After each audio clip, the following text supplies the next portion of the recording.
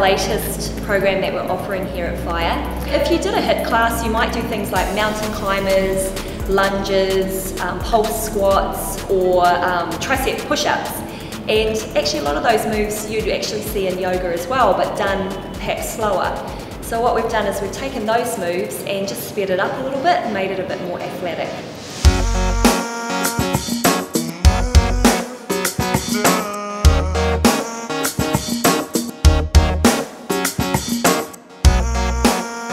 So you'll notice that the class feels like it's in two parts. So the first 25 minutes feels quite high energy. There's a lot of strengthening for the legs, there's lots of strengthening for the arms and the core, right? And you feel your heart rate up, and that's probably the part where you're the sweatiest. And then the last 20 minutes we start to move into stretching and lengthening.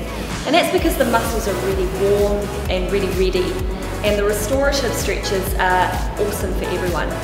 So you'll get elements of HIIT training, and it will be a 45-minute class, including the Shavasana, which is the relaxation meditation at the end.